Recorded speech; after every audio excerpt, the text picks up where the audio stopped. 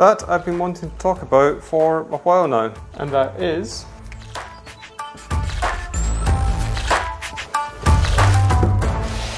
broken twill denim. Now, what we have here is the Blue Flame broken twill from Benzak. We have it in the B01 Slim Fit.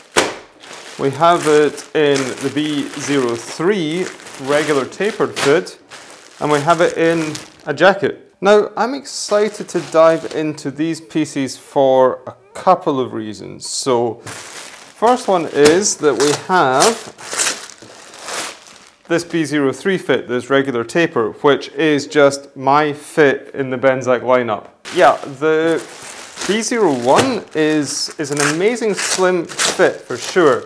I covered that in the last video, not the last video. I covered that in the video that I did on the Eco Denim. There's going to be a link up to that in the corners.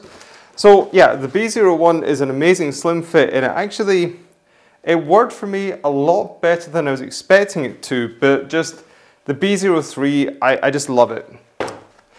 And last but not least, there is this jacket.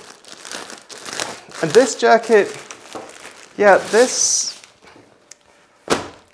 it somehow, it heralds Benzak finding their thing.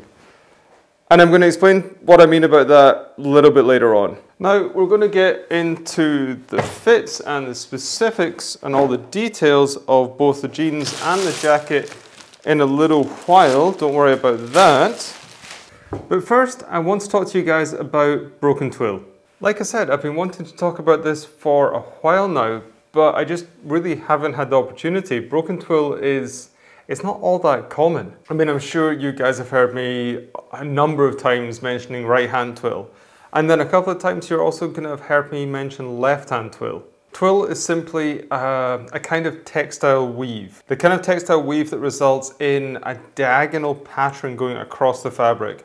Let's make sure that I get this right. It's made by passing the weft thread over one or more of the warp threads, then under two or more of the warp threads, and so on, with a step or offset between the rows to create the characteristic diagonal pattern. Thank you very much, Wikipedia. Now, depending on which of the warp threads, are lifted and in what order, that's going to determine if it's a left-hand twill or a right-hand twill. So if you look down at your jeans, if the diagonal pattern runs off to the right, it's a right-hand twill. If it runs off to the left, it's a left-hand twill. Traditionally, Levi's is known for the right-hand twill denim, and Lee is known for left-hand twill denim. And I think nowadays the vast majority of denims are going to be right-hand twill. The problems with this start to happen when the fabric shrinks down. As the cotton fibers, they come into contact with water, and as they dry out, they tighten up, they twist. And they're going to tighten up and twist in the direction of the fabric weave. This is known as leg twist for a very good reason. The whole leg of the pant of the jeans, it will twist round. I mean, like the old Levi's are the biggest examples of this, the biggest culprits, where you actually find that selvage edge twisting in such an extreme way that it twists round to the front of the jeans. Left-hand twill denim, it's not immune to this. But it's not quite as extreme. The tension in the fabric that's created from that twist and from the weave, it's offset by the tension that's in the yarn from the direction that it's been spun. So yeah, it's not quite as pronounced. Leg twist these days is seen as something authentic. It's something that denim heads go nuts for. But I guess back in the day it was seen as a flaw. Broken twill was a way to fix this. It reverses the direction of the fabric weave with every single pass. So you can see here, you get this distinct zigzag pattern. So yeah, if the fabric is unsanforized, it's going to shrink up like any fabric would, but it's going to shrink up evenly. It was the last of the big three. So the big three are Levi's, Lee, and Wrangler. So it was Wrangler that are most commonly associated with broken twill denim. And just how right-hand twill and left-hand twill, they fade a little bit differently from one another. Broken twill is no different. It fades with its own distinct characteristics. And so, yeah, the three pieces we have here, they're made from broken twill denim. blue flame broken twill denim. But where does that blue flame bit come from? Well, Kuroki Mills over in Japan, that's the mill that's producing this denim. It uses some indigo alchemy, some secret sauce technique where the indigo dye doesn't penetrate evenly over the length of the yarn. Combine that with the broken twill weaving, you get this very distinctive blue flame look to the denim. It's absolutely gorgeous. I mean, really, it's stunning. The pictures, the images that I can take here, really, they don't do it justice. You have to see this in person. And I think that the potential for fading here with that broken twill weaving, with this indigo alchemy that's coming from Kuroki, it's going to make some incredible, very distinctive, very special fades. I mean, I've never seen anything like this, so I'm just completely guessing here. But I can imagine that as the denim beds in, as the fades start, that blue flame pattern is going to become less pronounced but more distinctive, which makes absolutely no sense at all. I think that blue flame pattern, that will become more subtle, but the depth of variation within the indigo tones, that's going to become more defined. Okay, details time, and we are going to start with the jeans. Now, the details, the specifics of both these jeans are exactly the same, or mostly exactly the same, as you would find on the Eco denim that I covered a couple of weeks ago. I put a link up to that in the corners, but I'll put another one, I guess. Yeah, so we're not going to really linger on that, but we're going to go through them pretty quickly. Which one are we going to do? We're going to do the B03. That's broken now. Right, the denim. We talked a lot about the denim before, but I should have mentioned that it is samphrized, but it is unwashed. That means that when you do come round to washing it, it's not going to shrink down very much. Of course, it has the BDD signature, the hidden 6 pocket, with a red line selvage ID just here. They are very well set, solid copper rivets. The buttons are stainless steel and nice and shiny at the moment, but I know they're going to bed down very nicely. We have the size tag with the waist 32 just on the inside of the button fly. We have tucked belt loops with indigo stitched bar tacks, and also the buttonholes, all of the buttonholes, they're also with this indigo tonal thread. Over here we've got I think that's a Levi's style coin pocket. Pocket bags, nice, thick, solid, durable. BDD woven label on the inside behind the leather patch. That's the difference. That's one distinct difference between this and the Eco denim. There's a leather patch. We're going to have a look at that in a moment. I'm going to stick to the front for now. Okay, I think I fucked that up. No, I did fuck that up.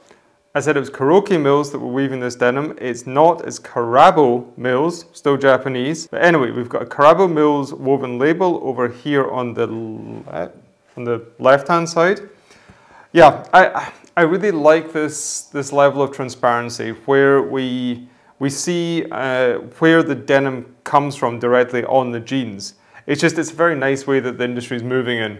When we're here at the front and we've got our flies down, let's have a quick look at the construction. That loose little thread just comes from the pocket flasher there, so it's nothing to do with the construction. On the inside, completely clean, really nicely done. Yeah, no complaints, no surprises there at all. It's gorgeous. Then, right, over to the back. I mentioned the pocket flasher a second ago, but I really, really like this pocket flasher. I just love the graphic design, the graphic language that they've got going on here. I don't love all the loose threads too much though. That's getting annoying. Oh, it's getting worse. Anyway, I like this and I actually might frame this because I like it so much. According to Len, the Japanese characters say blue flame, which pretty much makes sense. And in fact, I'm just immediately going to get rid of this pocket flasher because as much as I like it, the little threads that are coming off it are driving me nuts, and that's just not good for my OCD. Okay, there we go, much better. Over in the back, you see the one distinct difference, like the one major difference between this pair of jeans and the Eco Denim. And that is that there's a natural veg tan leather patch. And the Eco Denim, it was a paper patch. And yeah, I love natural veg tan leather. I think it's a great choice for the back pocket patch because it's going to patina, it's going to fade down as the denim fades down. And yeah, so I think it's Italian leather. It's nice, full grain, it's thick, it's solid, and I'm definitely sure that's going to age down beautifully. Another major difference, actually, having said that the leather patch is the only major difference, is the stitching color. It's a tonal stitching color, meaning there's no contrast thread throughout, so it's like indigo on indigo. And that is rolled out over the bar tacks, it is rolled out over the bullhorn embroidered logo here. Yeah, it's throughout the entire pair of jeans. The pockets, the back pockets, they are a good size, they're unlined, which I like, and yeah, you can really see that distinctive zigzag pattern going on here. Down to the bottom of the jeans, we have a very well done, very solid chain stitched hem. We have this red selvage ID here, and yeah, everything is looking standard, looking solid, looking great. And the jeans, they have been sewn together in Portugal. Okay, but to the fits. Right, there's this B01 slim fit that we saw in the Eco Denim video. And then the Blue Flame is also available in this B03, the I guess the regular tapered fit. Out of the two of these, like before I tried the B01 and the Eco Denim, I was absolutely sure the B03 was going to be my go-to. But I would be very curious to see how the B01, how it would fade in, but yeah, to be honest, I think I would go for the B03 because this is slightly heavier denim. It comes in at 13 ounces. 13 ounces? Yeah, 13 ounces. Yeah, so it would break down like this. I would take the B01 fit in the lighter weight Eco Denim, that's what, 11.5 ounces. And then I would take the B03 in the slightly heavier 13 ounce denim. I think that would work out to be a very good idea. This B03, it's got quite a lot of room in the top block. It's got like a little bit of a longer rise, and then it's got more room through the thighs with just like a tiny, very subtle drop to the crotch. And then from the knees down, it tapers in, so it maintains that comfort, that movement, but it also maintains that sharp silhouette that I really appreciate from a pair of tapered jeans. Right, so I know the jeans fits and the jeans details pretty well by now, and I've covered them enough that you guys should know them pretty well by now as well. But this jacket, minus the phone, this jacket is something completely new for me. So I'm quite curious to pore over the details with you guys. I mean, it does take some solid cues from some classics in the world of denim. I mean, especially with these two hand warmer pockets here, that's straight from the Wrangler 124 MJ, which actually is really quite fitting given that this is broken twill denim. But the welted chest pocket here, I don't know where that comes from. I mean, I guess with this curve here, it's a Benzak piece. Levi's have got their distinct spade pockets. And then, shovel.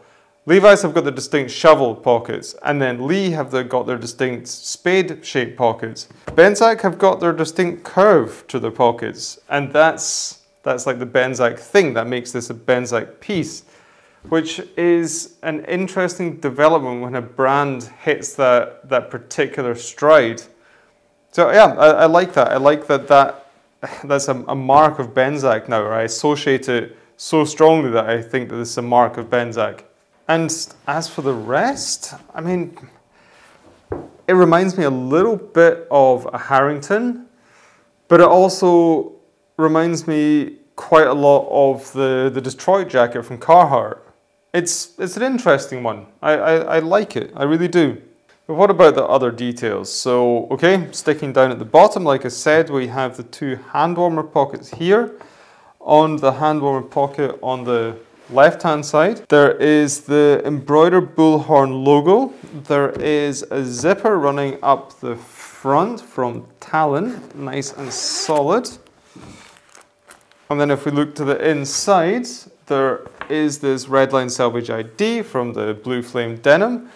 And then a really nice, very luxurious flannel, cotton flannel lining on the inside. That's really lovely, actually.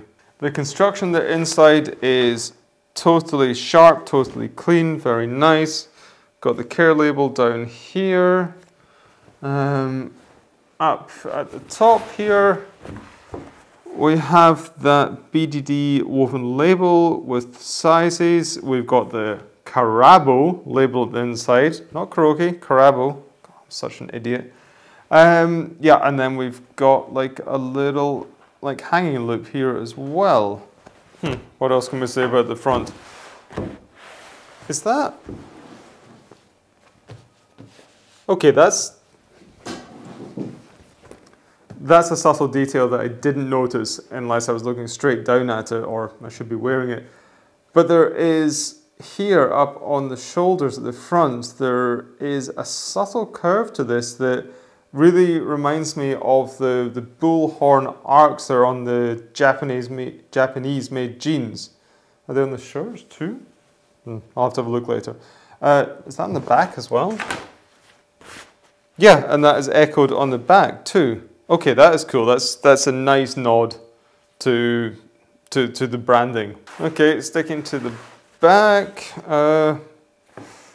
Not much to say about the back. It's the back of a jacket. It doesn't have any waist adjusters. It's got that subtle like curve to the yoke up at the top. Down at the bottom at the cuffs. Let's see, are the sleeves fully lined? Yeah, the sleeves are fully lined with this flannel. That's gonna be really comfy to wear, especially during like the springtime, the spring months. It's gonna be nice just to wear this over the top of a t-shirt. When you're breaking in a denim jacket, it can be a little bit uncomfortable, especially if you're just wearing it over a t-shirt when it gets a little bit hot and sweaty. The denim can be pretty rough. So yeah, this is just probably a mark of my age that I'm so happy that that's there. Got again these stainless steel buttons with the BDD branding on the back of it and the front too. They are very shiny and they're very, very bling against this dark denim. But yeah, I know that they're gonna weather down quite fast. Yeah, same as the jeans, all the stitching, the chain stitching, no, not the chain stitching, the bar tacks, sorry. Is there any chain stitching? Yeah, all the bar tacks, the embroidered logo, the thread, it's all like tonal stitching. There's no contrast stitching that I can see. Nope, not at all. And yeah, and just like the jeans, this jacket's been made in Portugal by a factory that clearly really knows what they're doing.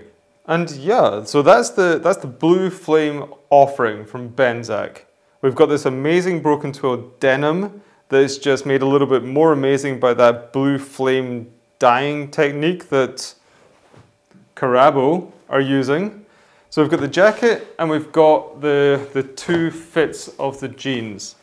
Now, I cannot say this enough. Benzak just really excel at doing amazing fits. The jacket, the silhouette is not something, the silhouette and the detailing is not something I'd immediately associate with denim as the fabric. I'd more associate this, it's probably because I'm thinking this is quite like the Carhartt Destroyed. I'd more associate this with like a brown duck canvas. And I think that the first iteration of this jacket style was done in a brown duck canvas. But a little bit like the chinos that I covered with the video on the linen denim, it works in this denim fabric, which I'm happy to see and I'm a little bit surprised about as well. I think it's just a very solid, very good piece. And one really important thing to me is that the jeans and the jacket, they're in exactly the same denim, so I really can go full on smurfed out with these pieces, which I'm quite excited about. And this denim, I mean, yeah, I've been doing this for so long now that it's not often that I see something new. It's not often that I get to experience something new. And this broken twill with that blue flame, yeah, this is something new for me. I've not seen this before, and that's exciting. And it's also been really exciting to be able to dive into the whole broken twill thing with you guys as well, because that's been something that I've been meaning to cover for quite a while. Both of the jeans and the jacket, they have dropped already. You can head over to the Benzak website. I've left a link to that down below in the description. You can head over to the Benzak website, you can check those out. You can really dive into the details there, and you can see some really amazing photographs of this denim as well. While you're on your way down to that description, like, let me know in the comments below what you're thinking of this denim. Is it something that you're into? Have you guys had much experience with broken twill? Have you had any experience with broken twill? Do you know some brands that are actually doing some broken twill? I'd be very interested, I'd be very curious to know that. And yeah, you guys know I'm going to say this. When you're on your way down to the description, you're passing the like and the subscribe button. Guys, if you're into denim, if you're into raw denim, if you're into quality menswear, hit that subscribe button, hit that bell notification icon. That way you're going to get notified whenever I drop another video. And that like button, it lets YouTube know that we're there. It lets them know that you're liking what we're doing, and it really does help the channel out. So I really appreciate it if you just drop me one of these. And that just leaves me to say, guys, as always, I hope everyone is happy and healthy out there. I hope you're taking care of yourselves. Hope you're taking care of each other. And I'm going to see you in the next video.